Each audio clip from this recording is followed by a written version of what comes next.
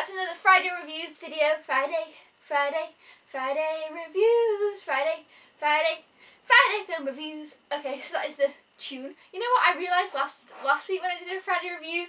I only included the tune on one of the videos, and it was related to what this video is too. Yeah, I probably will do like a proper little intro thing. I just haven't got around to it yet. But today I'm going to be reviewing Jurassic Park 3D Blu-ray. So yeah, it's kind of going to be a bit more, you know, on the 3D conversion and stuff in the actual movie. But you know, we'll talk a little bit about the movie because obviously I haven't reviewed the movie before, but it is an older movie, and of course Jurassic World just came out, so I had to backtrack and watch all the others as well.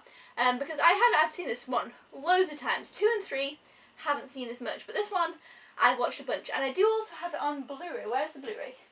Here it is. Oh, so I had it on Blu-ray, so I knew that it looked pretty fantastic because I watched it a couple of times on Blu-ray. It's the 100th anniversary Universal one, and yeah, I really like this one, so I'm going to keep this like special edition-y one. But yeah, I just picked this one up for the 3D because it was only £10 as well, and a lot of you guys on my Monday movie hunt said that this was definitely worth the pick up in 3D. So I was like, yes, I will trust you guys, I will go with that. That's another reason why I love Monday movie hunting as well, because you know, I get to find out what you think is good and stuff. So I pretty much watched this the first night that I picked it up. I was very excited because I'd just been to see Jurassic World a couple of days before, so I was really excited to go back and relive Jurassic Park. And I have to say, this movie is so fantastic and really stands the testament of time. When did it come out? I want to say 1993, but I feel like that's actually not right. I keep thinking it's 1993 because that's the year that I was born, but I don't know if it is. I like to go with that. I like to make myself believe that, but whether it is or not, I'm not sure. Well, I'm sure I'll put it somewhere what it is, but or one of you's gonna know. But yeah, anyway, so this movie, you know, came out a long time ago, and it's still so fantastic. And the movie itself, we'll talk about first, is just kind of, I don't even know how to describe it. When they first come to Jurassic Park, to the island, I guess, on the helicopter, it's just like wow. And then the first time you see like a dinosaur, it's like wow. And the first time they walk in, they see the, you know, the skeletons and stuff, it's like oh wow. Everything's really wow in this movie, and I just love it. It's all kind of very magical. That's maybe not quite the right word, but I feel like it is. It's just that when they're in the Jeep and they first see the, I don't know the real name for it, the long-necked dinosaur. When I was little, I used to always watch A Land Before Time, and they don't give them the real dinosaur names. So like Littlefoot was a long neck, because you know that's. So I always think, oh yeah, the long neck, and that's not his real name. But yeah, so I don't know what they're really called. Not too good on my dinosaur names, but the long-necked dinosaur, and it's just so. I just don't even know. It's just so great. And then you know the movie has this wonderful beginning, and you know. When they with the, is it Triceratops? The one with the, I don't know the dinosaurs' names. And you know, it's ill and she's there, and I love the characters in this one too. The man and the woman are great, and the two kids are great. And you know, obviously, oh my god, what's his name? What's his name?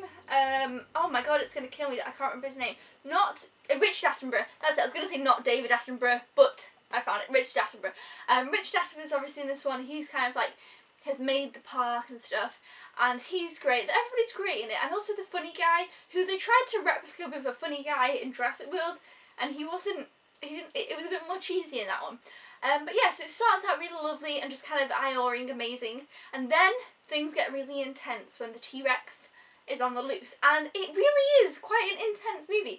Like, it has those bits, and it's kind of mix of action-packed, and then it goes kind of back to calm, and then action-packed, and then it has some bits of calm. It's not just constantly everybody's getting eaten, everybody's dying, you know, it's more like a survival rather than you're doomed. Whereas I felt like in the new one, everybody was just kind of, well, apart from maybe some people, but it kind of felt like the odds were really against them in that movie. Whereas this one, you kind of feel like there's hope. You're like, oh, they can do it. But in the other one, it's a bit like, well, there's still hope there, but it really, you know, there's very much many people getting eaten.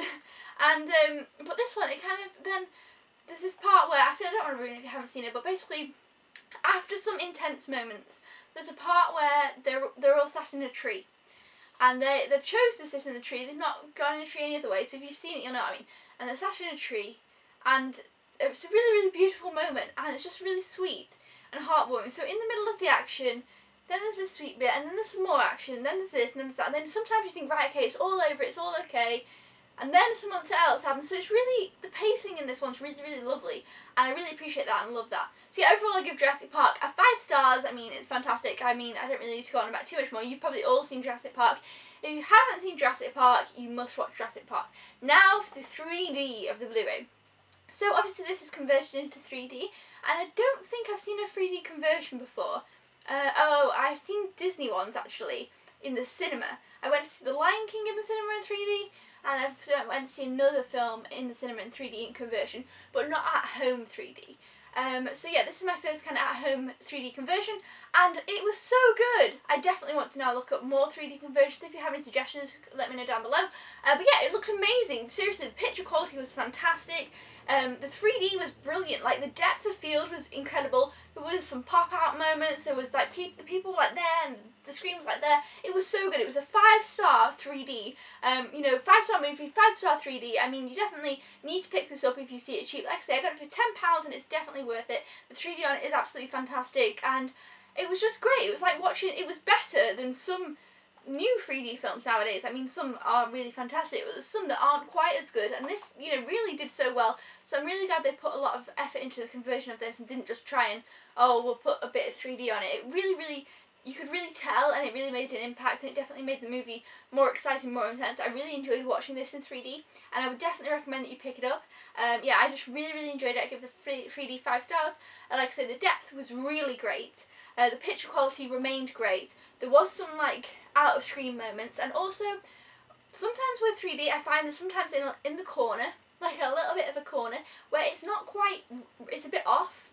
And I noticed it, not really much, but sometimes when you watch the 3D movie you'll notice the 3D, a corner of the screen, something hasn't quite got the 3D right. I didn't see any real errors in this 3D, which I thought was fantastic. Sometimes you just see it and I don't really think much of it, but when I saw absolutely none, and I was looking out for it a bit more because it has been converted, and you know, it just was, I felt like it was really perfect and great. So yeah, definitely check out 3D. If you haven't seen Jurassic Park, definitely check out Jurassic Park. And that's pretty much my review. It's an all 5-star round review. So comment down below with your thoughts if you have seen it in 3D, or you have any other 3D conversion suggestions. Thumbs up if you enjoyed this video. Let me know if you've seen Jurassic World. Until then, I'll see you next time. Thank you so much for watching. Goodbye!